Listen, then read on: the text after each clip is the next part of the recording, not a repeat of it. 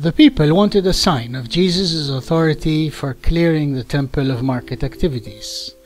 "Destroy this temple, and in 3 days I will raise it up," he replied, according to the Gospel of John.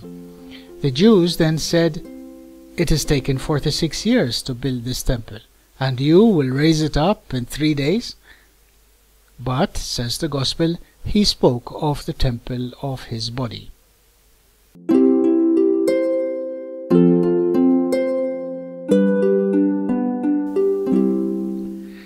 If Jesus' body is a temple of God, what does this have to do with us? St. Paul has the answer. "Do you not know," he says to the Corinthians, "that your bodies are temples of the Holy Spirit, who is in you, and whom you have received from God? You are not your own." Society does badly need to be transformed. But St. Francis of Assisi says, "Sanctify yourself, and you will sanctify society." Holiness, sanctification, in a person means a special presence of the divine in him or her. But it's not exactly that a person achieves the presence of God, it is rather that God manages to incarnate in a person, something God always seems to be trying to do.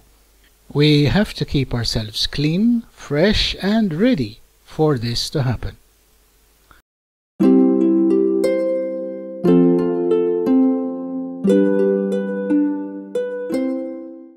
St. Clare of Assisi says encouragingly, "Go forth in peace, for you have followed the good road. Go forth without fear, for he who created you has made you holy, has always protected you, and loves you as a mother. Blessed be you, my God, for having created me."